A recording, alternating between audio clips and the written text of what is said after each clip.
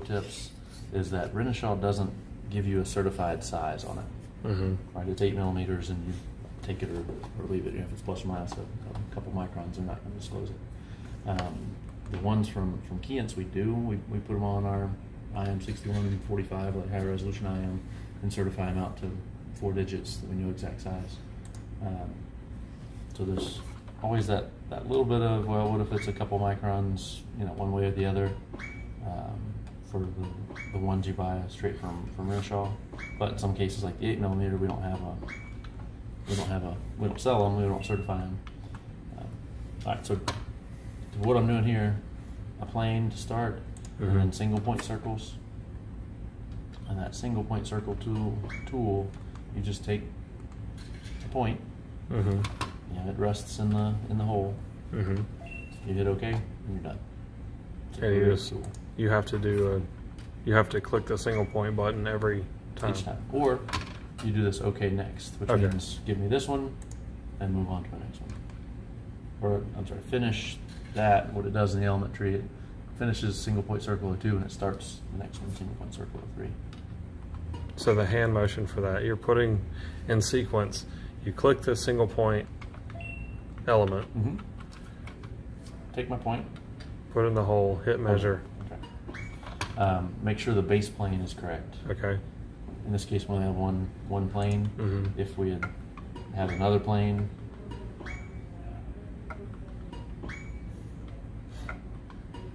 right, say we had a plane down there, and I tried to do it, it gives me a big fail because that point never crosses that plane. Gotcha. Yeah, because what this tool is doing is it knows the ball size, it knows how far down you went from the plane when you took the point, it knows the middle of it, so it mathematically calculates, all right, what's the circle at that intersection height of that sphere. Actually, I'll move this plane up to the top. How you reorder things usually doesn't really matter. Like for planes especially, if I tried to move this single point circle up, it would fuss at me because I'm using plane 001 as the base you have a plane there. parent-child relationship that you have to follow. Yep. Come in here, select tool, single point circle. And you can kind of see which ones I've already done on there, but if I can't, I can turn the camera on and say, okay, I already measured that one, so I need to pick up here. And then either OK next or holding the OK button does the same thing, where it finishes the element you're currently working on and moves you to the next element. So in the hole, hit measure. Hit OK. Okay. Or OK next if you're doing a sequence of them. Got it.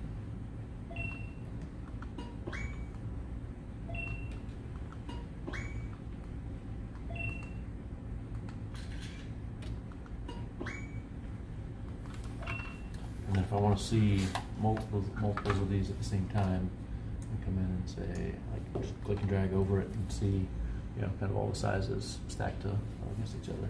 They're all 240 plus or minus a few thou. One of them was bigger. Yeah, this 06 here was 29.77. This guy was 30 thou, 40 thou bigger. That one at the corner.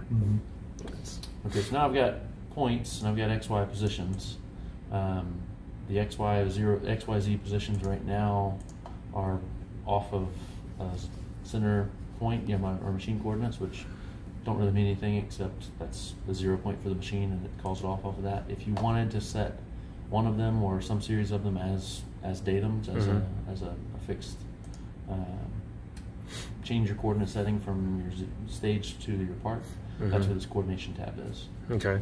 And you've got a few different options for doing it. The most robust one is the specified coordinate, where you tell it a base plane, a base axis, and an origin, and then it uses that to set your coordinate settings. So we know we have a base plane because we set it. That's right.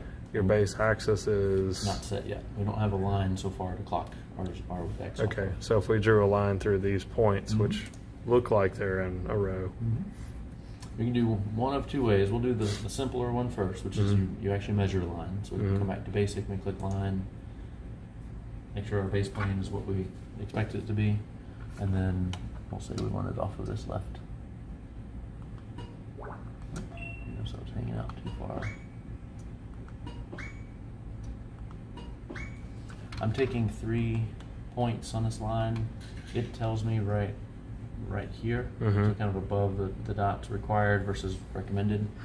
Always make sure you've got one more than the minimum. Okay. Because that gives you an element of shape. In this case, it tells me straightness, which, considering it's kind of a tough target to measure, I'm really looking to see if I made a straight line off of those 4 points. Did I slip off one way or the other? 4 thou is a little bit more than I would have expected or wanted, so I'm going to try it again. Yeah, 2/10. That makes me feel better that I didn't slip off, one side or the other. That it's a pretty darn straight line. So I could use that line as my base axis, and now what it shows me here, we'll pick for origin. We'll just pick this one. I can click on the screen to pick it, or click from the drop down here. So it's using the line to clock the X. The circle there is the 0 point, and then the plane is the Z0. Now, if I wanted to get a little bit more advanced, to create a virtual line that goes between those, one of the exercises that we provide does show you again how to do this, but here in your virtual figures, you've got 20 options. Probably the most used are, besides the really simple ones like midpoints or intersection points, are these down here. This element specification line and element specification circle. So element specification lines means you're going to specify a line using existing elements. So you pick your base plane, which we want it to be the same base plane as everything else, and then just click from the drop down here, click what other elements you want to make up this particular element you're creating. So a line between circle 1 and circle 2, or a line between circle 1, circle whichever one. The last one. This one is the next to whatever the next to the last one. This one right here. I don't need that twice. I need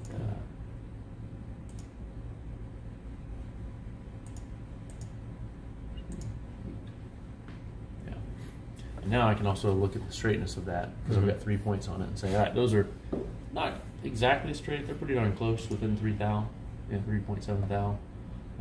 So you choose if you want that to be lined up, or if that's good enough.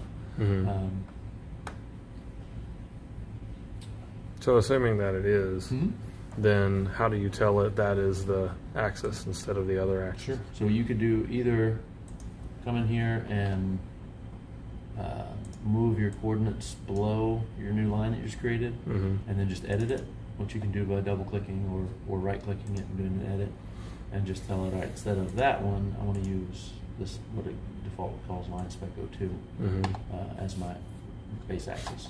Okay. And you can choose if you want it to be your Y going through there, or your X, or that.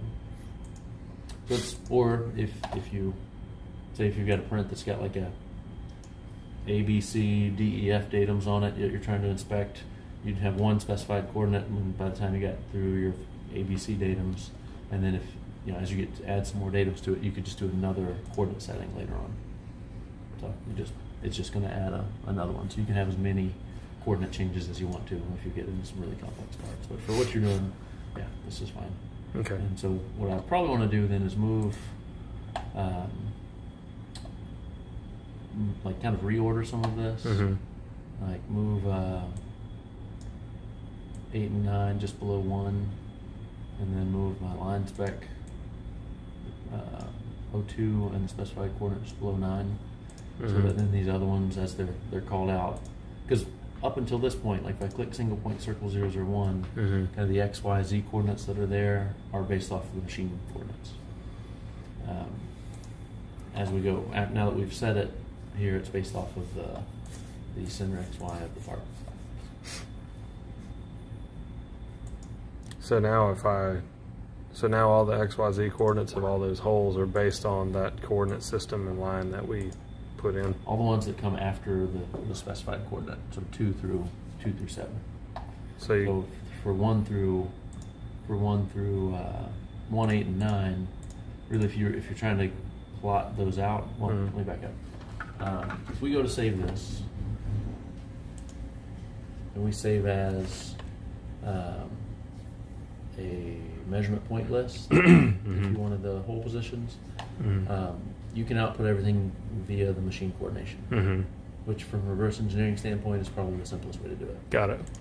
Because I've got XYZ coordinates. Some of them are positive, some of them are negative, but they're all, relatively speaking, they're all relative to each other somehow. That's okay. Right. Yeah, the spacing between each of them is going to be true. And honestly, when I model this, the model is going to have these coordinates, but on the print, it's going to have a different set of coordinates. Okay. Because on the print, I'll just select one as your starting point. Yeah. Yeah, I mean, I can dimension the print independently of how I dimension the model, or how the model is modeled. Yeah, so if you're trying to bring this out as a model, the simplest way is just save it as a measurement point list. And then you've got output via machine coordination instead of work coordination. Work coordination is from the tree. That's right, from the tree. So like if we,